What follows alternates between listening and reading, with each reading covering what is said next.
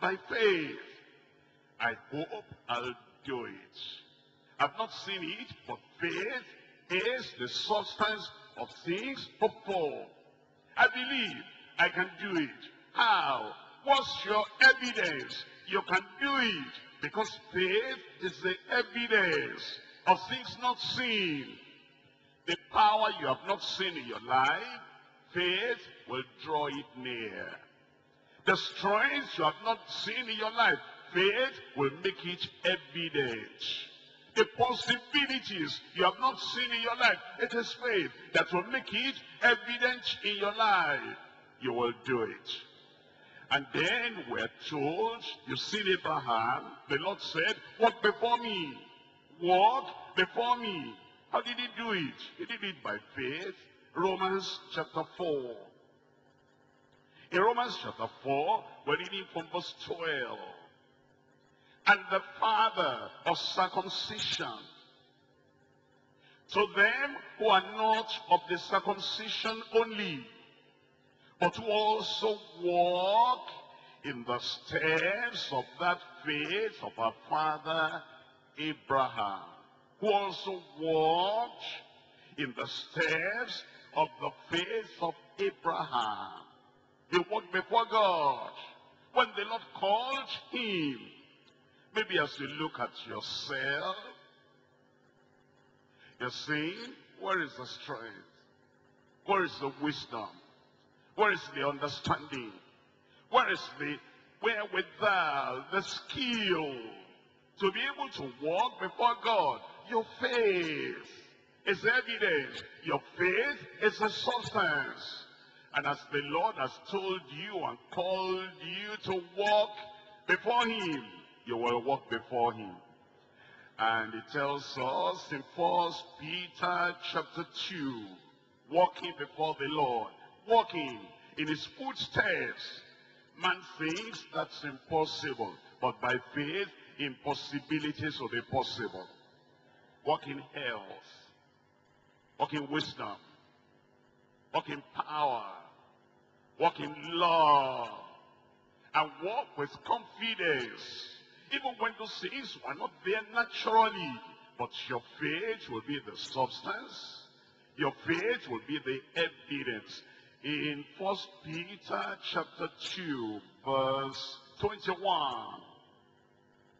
1 Peter chapter 2, verse 21. For even hereunto were ye called, because Christ also suffered for us, leaving us an example, that ye should walk in his steps. How can somebody walk in the steps of Christ, footsteps of Christ? Christ, the Son of God, so mighty and so great and so powerful, by faith, by faith. To walk in the footsteps of Christ is all by faith. And when you have that faith, remember, that faith is the substance of the things you are hoping for. Hoping for. It's not there yet. But what a man has seen, how will he hope for it? But it is when you've not seen it, I don't have the energy, I don't have the grace, I don't have the power, I don't have the ability to do it. Yes, but you have faith. And that faith is the substance of what you are hoping for. And it is the evidence of what you have not seen. There is an evidence in your life. And that evidence is what? It's faith. And it is the evidence that you will walk and you will do what seems impossible. If a man has faith, if a woman has faith, that's the evidence. That's the evidence. Don't look for any other evidence that he can do, and he can go, and he can have, and he can possess what you think is just hoping for. Oh, some people will say that's pie in the sky. That is hope far away. Never mind what they say. If you have faith, you have the substance of things hoped for. And you have the evidence of things not seen. 1 John chapter 2. 1 John chapter 2. And I'm reading from verse 6. 1 John chapter 2, verse 6. He that says he abideth in him ought himself so to walk, even as he walked. So to walk, even as he walked. When you come to Christ, Christ becomes your example and your pattern, and it becomes your symbol of righteousness. And it says, walk like me and walk with me. And you say, but Lord, I don't have the strength, and I don't have the power, and I don't think I have the wisdom to walk like you and do what you do and say what you say and act the way you act and behave the way you behave, and have impossibilities become possible in my life like in your life. And Jesus said, what do you want? Yes, I want you.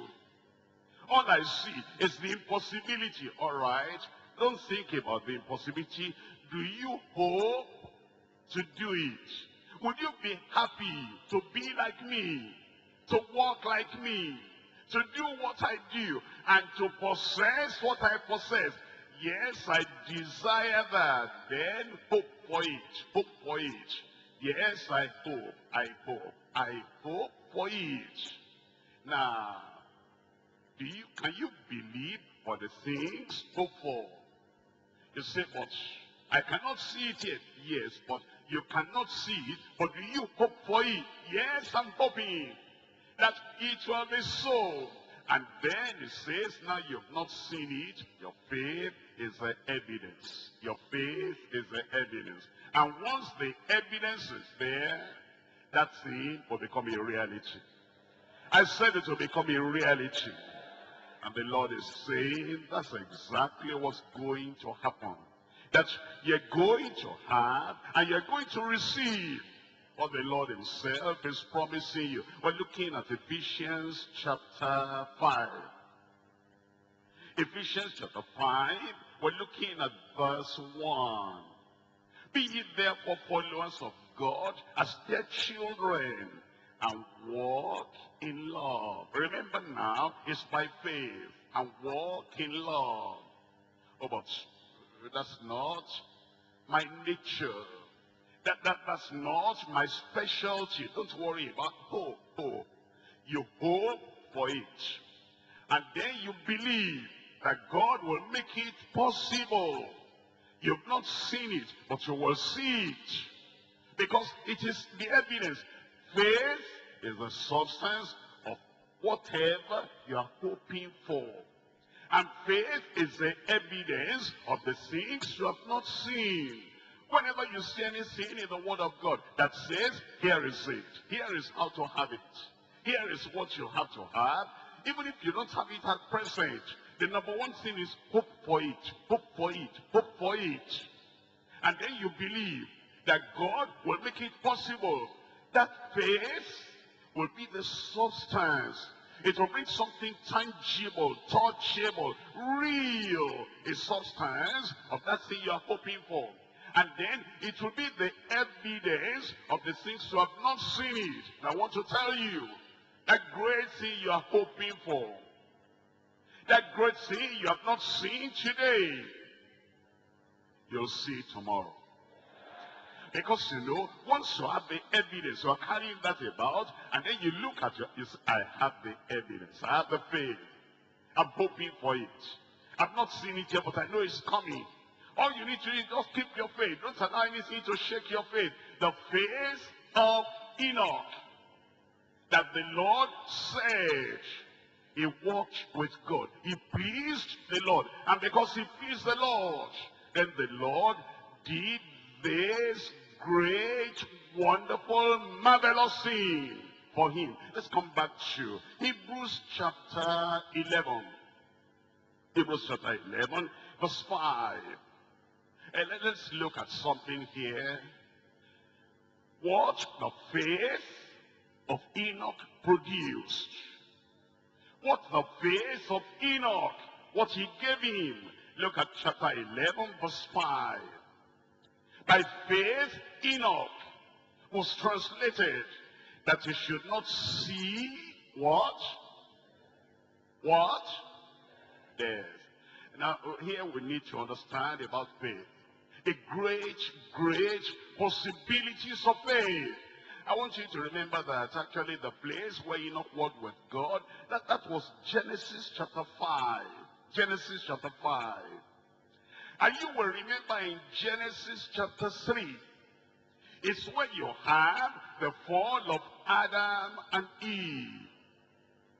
And then after that fall, God said, dust thou art, and unto dust you will return. That was the judgment of death upon everyone, the whole of humanity. And in that chapter 3, God did not reverse it for humanity. You come to chapter 4, and you're going to discover that God did not reverse that. Everybody just lived and died, lived and died, lived and died. And then you come to chapter 5. And chapter 5 is just saying, this one lived so many years and died. This one lived so many years and died. This one lived so many years and died. And then you come to Enoch. You see, as you come to Enoch, don't you know that this thing was not even promised? That he will not see death. There was nothing like. There is somebody, there's one person that will not see death. No, everybody was to die. And then, see Enoch. Enoch said, even what has not been promised, even what has not been given, I am going to just believe God. It's like he went beyond the normal, the average revelation given to any man. Everybody was to die, but by faith, Enoch, he walked with God. And because of that faith, he was translated. Now, it's only when you come to the New Testament that you have the promise that the church, at the time of the rapture, the church, when Christ will come, that the church will be taken. That those who are in Christ, those who have died, there will be a great resurrection. And then those of us who are alive, we shall be changed, transformed, and translated, caught up together with him, and will not see death. What am I telling you? The promise, thousands of years ahead of Enoch. The promise that nobody ever knew, nobody ever thought about, and it was not in the mind of anyone. Look at this, Enoch. By faith, he possessed that which nobody else possessed. You can become a special brother, a special sister by faith, and you'll become. You can become somebody that possesses what appears may not even be for this generation, may not be for this time, may not be for this era. You know, some people, when they read the Bible, they compartmentalize. That is, they put things into compartments. Oh, they say this promise is for Israel. This promise is for this dispensation. That other promise is for that generation. This other promise is for that era. They put the promises of God into compartments. But look at Enoch. And look at the promise that is still for the church at the time of the rapture. And see him just walking by faith, and by faith, Enoch. He was translated that he should not see death. Let's think about another thing. Death, when you think about death, oh, you say that is common. It's a common tragedy. It's a common evil. It's a common thing for this generation, for this world at this time. But Enoch escaped that common tragedy because of faith. I want you to think about it now. Let's start small in your personal family.